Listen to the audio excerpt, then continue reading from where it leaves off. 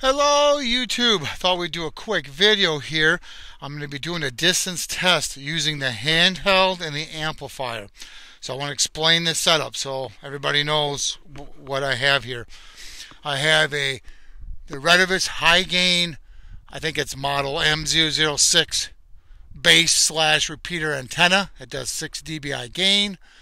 I did raise my antenna from my previous videos. From the bottom of the antenna to the ground is about 30 feet. I'm using a stock Retevis RT91 GMRS repeater. The repeater itself puts out 6.20 watts, but at the end of the coax I only get about 4.20 watts. So, like I said, I'm going to say it one more time. I'm only feeding in 4.21 watts into the antenna. I'm using LMR 400 cable, and so that's what I'm getting out. So I'm only putting out, this repeater's only putting out about 4 watts. By the time it goes through the cable, 4 watts. Also, this repeater setup is in a very bad location. I'm in a hole, I'm in a valley, so I wanted you to be aware of that, just to explain that. Let's go inside and look at how we're going to do this. So what we're going to do is we got a simplex repeater set up. It's going to record my voice and play it back, and I'll drive to a location and we'll do a test, and then we'll see how well it works. So what I have the famous ball fang that I try to burn up, which still works great. I have the ball fang hooked up to the computer with running the repeater software, the simplex repeater in the repeater simplex mode, and that handheld is programmed to the GMRS repeater, which is right here. Let me turn this on. Nothing else. Stock repeater. So that's how I'm able to connect, which is kind of good to know. If you have the Retevis RT91 model that does not have the DB9 connector, which mine does not. I did not know they had that model available when I bought this one. You can still connect this to a computer and to the internet by using another radio and have a program to the repeater frequency. So that's one way around that. So that's what we're doing here. So the signal will come in from the repeater. This will record it and play it back. So that's how we got that set up. Now I'm going to put you on pause. I'll take you to the car setup and show you what we got there. I'll be right back. Okay, so what I have here is I bought a magnet mount antenna, the cheapest one I could find online. It's pre-tuned. This is the antenna that it came with. Well, I didn't like it. It was like SWR2. Maybe on the VHF bands it's better. I don't know. So I unscrewed it. I found what thread it was. I made my own adjustable. There's a little thumb screw there that I can use my fingers to adjust it. So I adjusted it for the best SWRs. I get about 1.4. So that's what we had to do on that. Let me take you inside the vehicle. I'll put you on pause. Okay, so now inside I have the Retevis RT85 handheld hooked up to the Retevis RT91 amplifier. I did a video on that. I have my watt meter, and it's an SWR meter hooked up. Yes, this does read accurately for SWRs on higher wattage, it seems like. I compared it to my other meter just to let you know that. I get about 1.4 SWR with my modified antenna, and I get about 26 to 27 watts coming out of here. Okay, so that's one thing I wanted you to be aware of. The other thing I want to mention too that I found out is I was going to run a splitter, and what I mean by a splitter is a cigarette lighter splitter. Okay, but when I do that, the wire gauge on here is not very heavy, and it actually made me lose a watt or two on my amplifier. So I ended up plugging the amplifier direct into the cigarette lighter down below. So keep that in mind. If you're losing wattage, if you're running a splitter of some sort, maybe take that out and see if your wattage goes up. So yeah, so that's what we're doing. We got like about a 1.4 SWR, 1.4, 1.49, somewhere around there. It kind of fluctuates, but it's 1.5 or below. It's acceptable. I might be able to fine tune it better, but it's too cold, and I've already monkeyed around with this for a couple hours, so I think we're going to leave it as it is. Like I say, between 26 to 27 watts output from the amplifier. And like I said, I have a Retevis RT85 handheld. That handheld puts out about 5.18 watts. That's what's feeding in the amplifier. So that's how we're going to do this. So I think I covered everything. I'm going to put you on pause, and we're going to go to a location. And what I'm going to do, and I'm actually going to do this more accurately, I have my iPad, and I saved the repeater location. I saved it. I put a pin on it, they call it, on Google Maps. So now, when I drive to wherever we go, I can measure in real time and tell you exactly how many miles I am from the repeater. So that's how we're going to be doing that with the iPad. Okay? So I'm going to put you on hold, and I'm going to drive out to the first location, and I'll be right back. Okay, YouTube, we are at the first location, and we're about 3.19 miles away as the crow flies. Also, too, I'd like to mention, obviously it's winter time, there's no leaves, so that's going to have effect. And also, too, the antenna that I bought, even though I made my own, the antenna that I bought did not say how many dB gain it has. So I do not know. It does not say in the specs, just to make that clear. Now, I took that off, as you saw in the beginning of the video, and I put mine on there because I got better SWRs on mine. So we're going to try this now, and we're going to see how this sounds. So we're going to do a radio check. Radio check. 1, 2, 3, 4, 4, 3, 2, 1.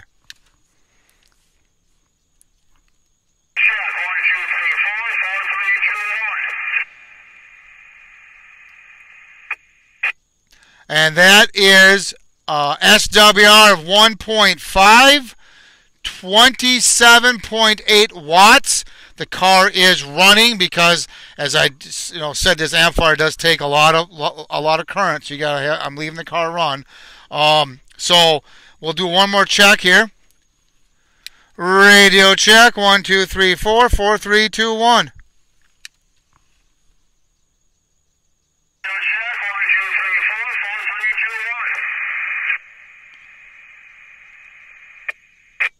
Doesn't sound too bad. So, is the amplifier helping or not? Well, let's find out. I do have a handheld here. We'll take the antenna off, and we'll hook the outside antenna onto here and see if I can hit the repeater. So I'm going to put you on pause, and I'll be right back. Okay, as you can see, I unhooked the antenna. We got it hooked up to the Retevis RT85 handheld that's on high power. Let's see if we can key this up, and let's see if we can hear if I can hit the repeater or not. Radio check. 1, 2, 3, 4, 4, 3, 2, 1.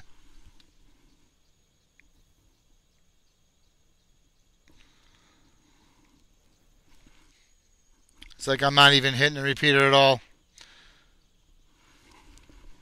Radio check. 1, 2, 3, 4, 4, 3, 2, 1. Radio check. Radio check.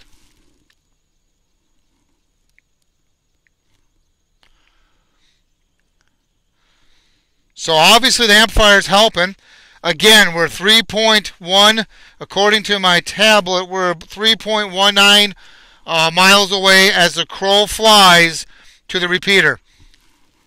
And I cannot hit the repeater on the handheld. So obviously that amplifier is giving me more power to be able to hit the repeater. I'm going to put you on pause. We're going to hook the amplifier back up. I'll be right back. Okay, we're back. We hooked up the antenna back to the handheld and the amplifier. We're going to do another radio check with the same location, which is 3.19 miles away as the crow flies to the repeater. Radio check. 1, 2, 3, 4, 4, 3, 2, 1.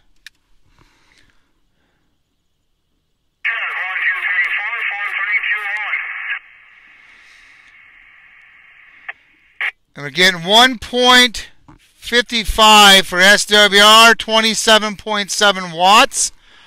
And it's sounding pretty good, actually. You know what's kind of funny is this is the second video I did. The first video I did, I used the antenna that came with the antenna that I bought that came on the magnet mount. And I think my antenna actually is sounding better than the one that came with it. And this antenna that came with it, just to let you know, was $21, whatever. It's a dual band. It did come with the magnet mount and the coax. It came with an adapter that you can hook it to your handheld. The frequencies that it can do is VHF, which is frequencies, if I remember right, 136 to 174, and it can do UHF 400 to 520. I had pretty high, almost 2, and no matter where I moved it on the car, I do have a sunroof, if you remember that part of the video. Maybe that's interfering with it, I don't know. But I did move the antenna on my roof to try to get better reception. I could not get better. I shouldn't say reception. I couldn't get better SWR reading. So I ended up making my own that I could adjust. The antenna comes pre-tuned. Maybe you could cut it. I don't know. I didn't want to cut it, so I just made my own. Not very, really easy to do. Find out what threads that the antenna is, and go ahead and I'll do another video up close so you guys can see how I did it. But I have a thumb bolt on there, so that I don't need tools to raise the antenna up and down. So, but that's how I did that, and I got, like I said, down to 1 point. I might be able to get a little bit better, but it's so cold out. I just don't want to. Maybe this summer I'll try to get it better. Another thing too is this thick block that I use to mount this. Really works well. This thing does not slide around when I drive and turn corners. So nice, when I made, I did a video on that. But having that thick block really makes a difference. So we'll do one more test here. Radio check. 1, 2, 3, 4, 4, 3, 2, 1.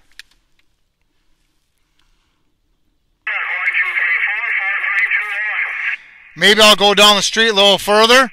It's sounding really good. Actually, it sounds better with my homemade antenna than the antenna that came with it. I'm going to put you on pause. Maybe we'll go down the street a little bit. I'll be right back. Okay, we're at another location. And like I said, I have my iPad is how I'm doing this for the distance. We're at 4.112 miles away from the repeater as the crow flies. Let's see if we can hit the repeater. Radio check. 1, 2, 3, 4, 4, 3, 2, 1.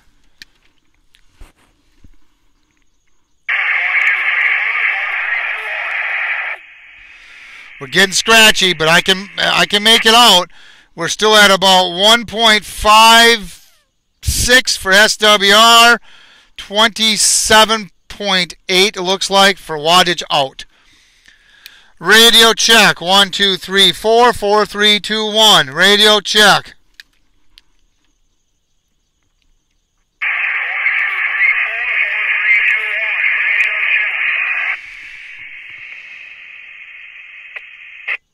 And I don't know if you guys can really hear that. I mean, I'm really scratchy.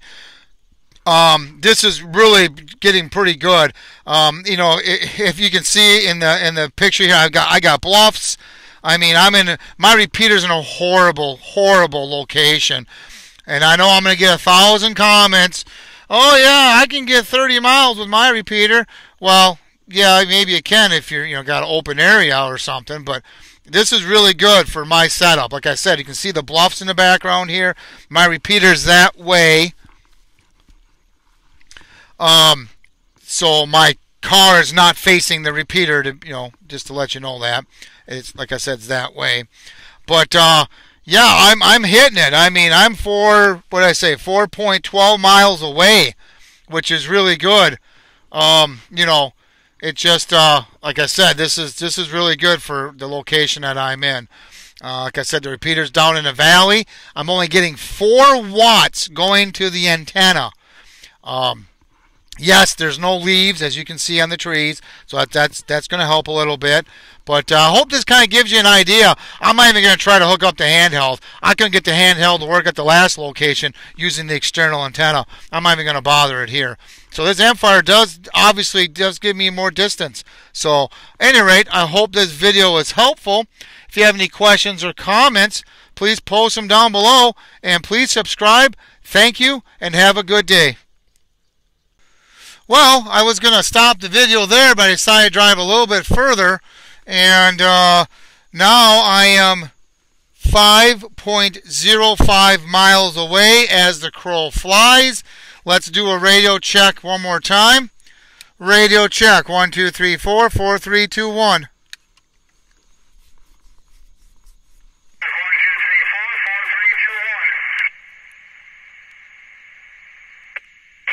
So actually, it's sounding pretty good. I guess I could have kept going. I did go down the street further, but the problem is, there's no the next side street or the next county road. If I drive to that one, then I can't hit the repeater, and I don't want to pull over on the main road here, and because I don't want to do that. So this is about as far as I can go. I can probably go in between here and there, maybe get another few blocks. But this is sounding really good at 5.055 miles away as the crow flies to my repeater. You can see the hill there. Let's try it again. Radio check. 1, 2, 3, 4, 4, 3, 2, 1.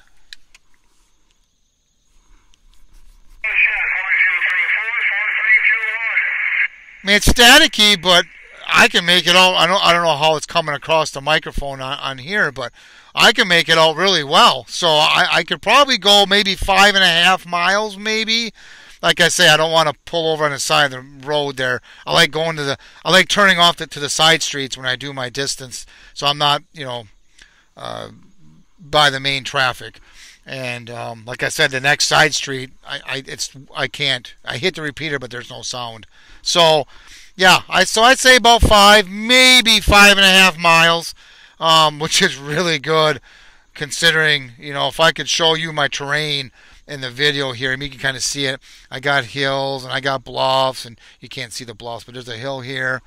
The repeater is that way, but we'll do one more time. Radio check. 1, 2, 3, 4, 4, 3, 2, 1.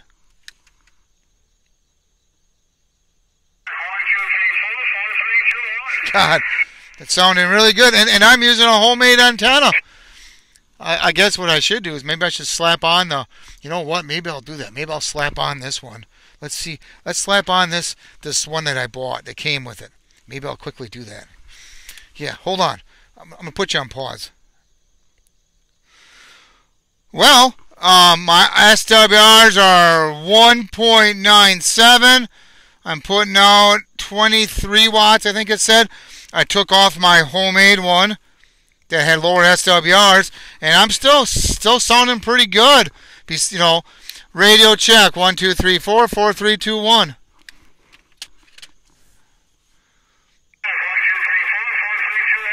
So yeah, it's still sounding real good.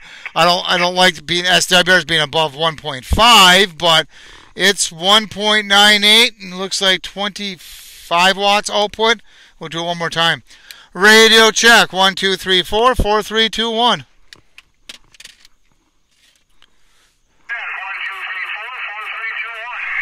So I don't know. I'd have to play the video back, but I don't know if I hear much difference in the reception with the different antennas. But there you have it. So there, we're going to leave it at this. This time, this is it. We're done with this particular video, I hope. At any rate, thanks for watching, and subscribe down below, and you have a good day. Bye-bye.